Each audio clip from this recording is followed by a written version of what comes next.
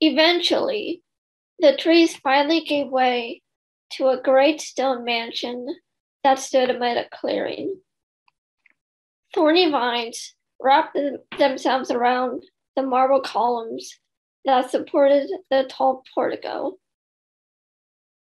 Narrow arched windows adorned every wall of the mansion.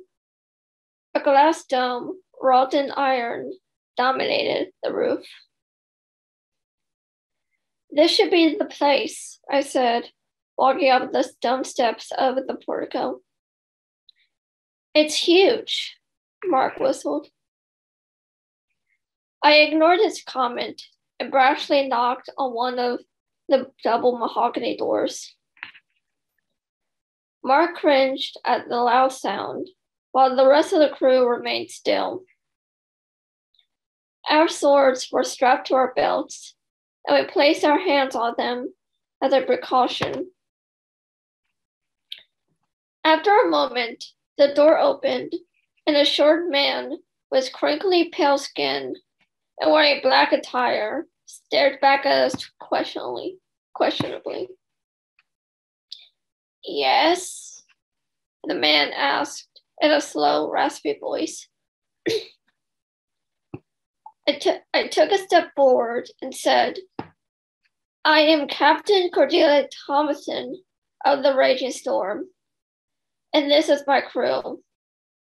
I must speak with Theron. It's urgent. Oh?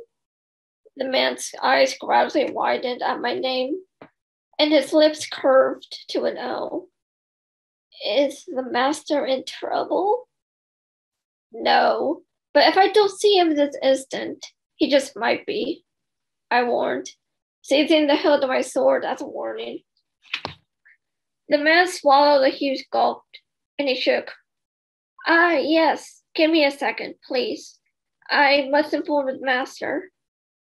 His speech hurried just as quickly as the speed of the front door slamming shut. I think you could have been a bit calmer, Captain, Amy commented. I wanted to hurry this up, I said, tapping my foot upon the porch and stared sternly at the closed doors. I wasn't actually going to hurt him, you know. Enough people have gotten hurt already.